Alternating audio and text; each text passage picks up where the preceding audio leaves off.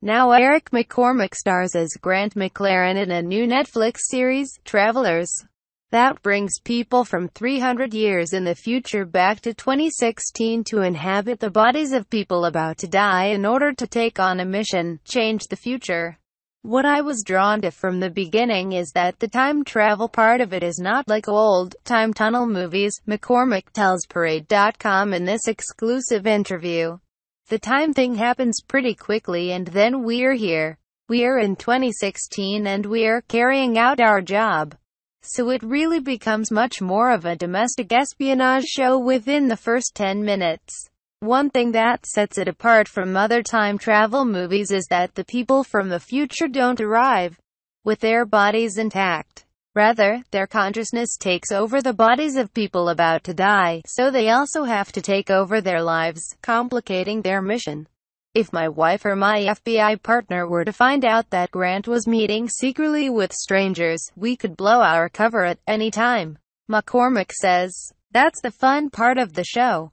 We have to live these lives and then, at a moment's notice, slip out of them and come and carry out our jobs. Read more of the interview in which the Will and Grace and Perception star goes into more depth about Travelers and shares his feelings about a potential Will and Grace reunion.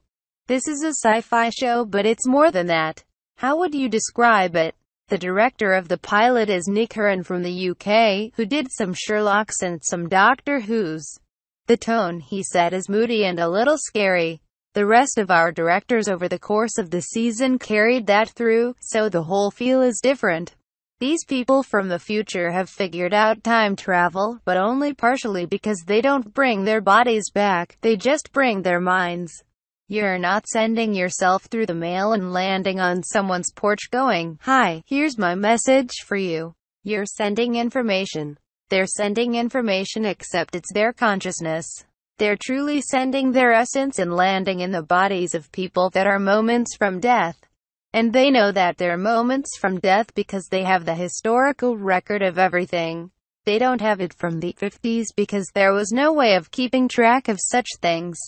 But because of our technology now, because of social media, GPS and the various ways that we track each other, we actually have record of exactly when and where people were about to die. So just like a car that's about to go over a cliff, we jump into that car before it goes over the cliff. You play Grant McLaren. Tell me a little bit about who he is. Initially, he's your average FBI guy working out at a field office in the Pacific Northwest. He's married, no kids. He doesn't know it, but he's going to be killed in an FBI operation. However, the people from the future know it, and so Traveler 3468 takes over Grant McLaren's body. He is not unlike him, but a little more driven, a little bit more of a leader. That's really where the show lives. These 5 people, I say 5 people because there are 5 travelers in this show, but there are thousands all over the world, as we'll learn in the second and third episodes, are just part of a much bigger operation. But each of us have the same dilemma. We have to take over the lives of these people whose bodies we've landed in, and we have to stay in them.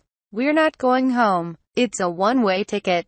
The character development over the first season is watching us, I guess what they used to call go native in the old days of war. All of a sudden, we're here, and we're kind of liking it here. It's better than the future.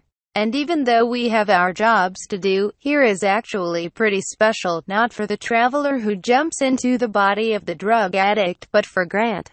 Suddenly he's got a nice home and he's got a woman he's never met before, but he starts to fall for. It's part of the assignment they didn't see coming. Which is interesting because one of the other time travelers that comes back is somebody Grant was romantically involved with in the future, right? Yeah.